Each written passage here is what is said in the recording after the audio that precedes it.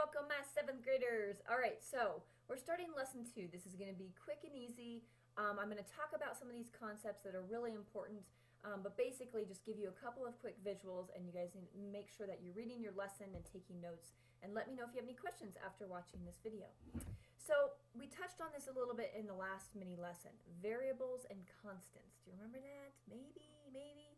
These are really important to grasp, and sometimes they're a little difficult, so be patient with yourself, as sometimes it's hard to understand what we're looking at when we're trying to figure out what is a variable versus what is a constant. So maybe you actually know, or you can remember, what the difference is between these two, okay? Think of an example of each. Maybe just keep that in your head, and as I talk further about these, maybe you'll be like, yep, that's right, I got it. So variables obviously are changing often, and constants remain the same. So you can kind of think about that as you think of your examples, and then also be thinking about that because we're going to use that in your investigation that you did for the first lesson. You're going to try and come up with your variables and constants for that investigation for your next assignment. Okay? So more on variables, the definition. Yes. You'll find this in your text, so hopefully you guys have already read through that. Maybe you've taken notes, you have this already written down. That's good, because you're going to be seeing that on your quiz. So anything that changes in an investigation is called a variable. So whatever you might be investigating, say you want to see how well a plant grows, depending on how much sunlight you give that plant, okay? So you have plants that are indoors, and you have plants that are outdoors, and you have plants that are in the shade, you have plants that are directly in the sun. You have all these different changing things. Those are the variables. What is changing about that investigation? Okay?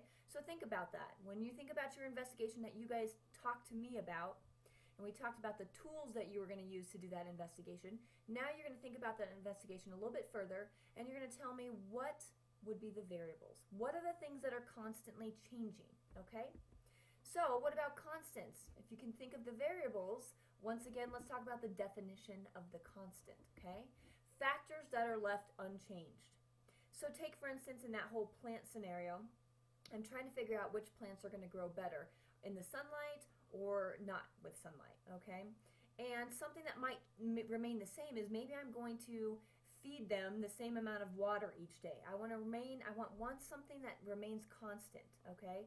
So I'm going to give them, 8 ounces of water every other day. And so all plants will receive that same amount of water. That would be considered a constant. It does not change. Okay, so again, think of what may not be changing in your investigation, okay? And we can work on those a little bit more in depth together, but be thinking about that, okay? But then also, I want you to take your variables a little bit further, and we're going to talk about independent versus dependent, okay? So I'm going to read you guys this definition, and of course, I always like to put in funny little pictures, and this looks like a husband and a wife, the independent variable over here, the dependent variable, and she says, "Nothing you do affects me, I'm independent, hello." And he says, "Some things you do affect me," like kind of all annoyed. Anyways, ha ha ha ha ha. Alright, so a variable that we purposefully change or manipulate is called the independent variable. Okay, so we're kind of manipulating that variable, therefore is independent. The thing that changes in response is called the dependent variable. So when you're dependent upon something, typically you're going to change in response to that. If a baby is dependent upon a mother for food, then basically that baby's going to cry in order to get something. It's going to change in response to being hungry. I'm going to cry because I'm hungry. That's a dependent variable, okay? But up here, a variable that we purposefully change or manipulate is called the independent variable. It's not necessarily changing because of anything being acted on other than by us. We are actually changing that. So those are kind of hard concepts, okay? I want you to kind of take a moment to kind of let that sink in. You're independent versus dependent. Your dependent, changes that are basically made in response to something, are dependent, and your independent is something that we are going to actually change or manipulate. So it probably wouldn't change on its own, okay? So keep those in mind when you're thinking about your investigation. The last thing I want to touch on is repeated trials. It's so important that you do repeated trials, okay? And I have this picture of Mythbusters because I love Mythbusters, first of all. I think it's such a great way to see some really cool science in the world. But they are always doing repeated trials. They're going to do anywhere from 2 to 4 different trials of the same thing because you need to make sure that you're getting the same results every time, right? If you just did your investigation one time and you got your results and you're like, okay, there's my conclusion, that's it.